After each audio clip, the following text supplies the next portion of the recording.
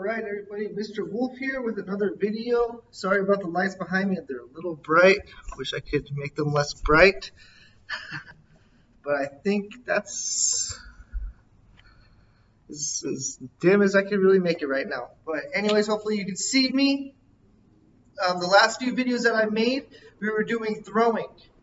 Okay, we were doing overhand throwing, underhand throwing, and if you went to live, we did some sidearm as well. Today, for this week, for this video, we're going to be doing something called catching. I think some of you know what catching are. Most of you probably have heard of it. Catching is where you are receiving an object being thrown to you. So if a ball is coming to you, you catch it. I'll show you what that looks like. Now, 3 things for catching before I show you what you can practice for me. The first thing is keep your eye, on the ball. Look at what it is. So don't keep your eyes off of the object. If the object is coming to you, keep your eyes on the object. So make sure you're looking at it. Okay? The second thing is to reach. You don't want to just keep your hands close to you. You want to reach out. You want to reach up. Okay? You want to reach. And the third thing is to use 2 hands. Okay, I know some of us can catch with 1 hand, but we really should be catching with 2. That's good practice. So, in your ball bag that you have, assuming you have it, if you don't have a ball bag, you're going to have to use something else at home. We have 2 items in the ball bag. We have a scarf and we have a bean bag. You could use either or for your catching practice, okay? So the scarves, they float a little longer in the air, so it gives you more time to look at it. And then these bean bags, they're a little bit quicker. They hit the ground a lot faster. So don't forget the 3 things, which is look, reach, and use 2 hands. Okay?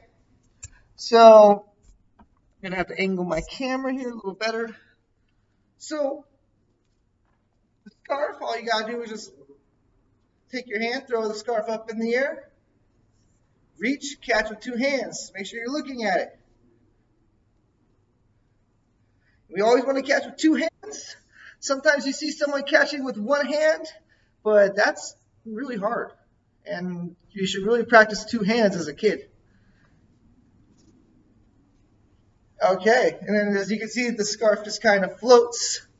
And it gives me a lot of time to go ahead and catch the scarf. So for those of you that want to take it nice and easy, the scarf is a good way to get started.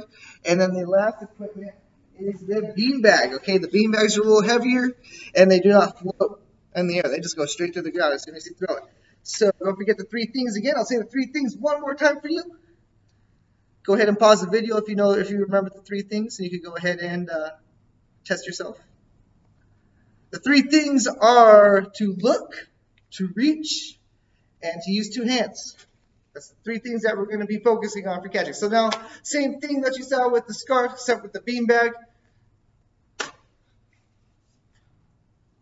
Don't forget to reach, get those arms out.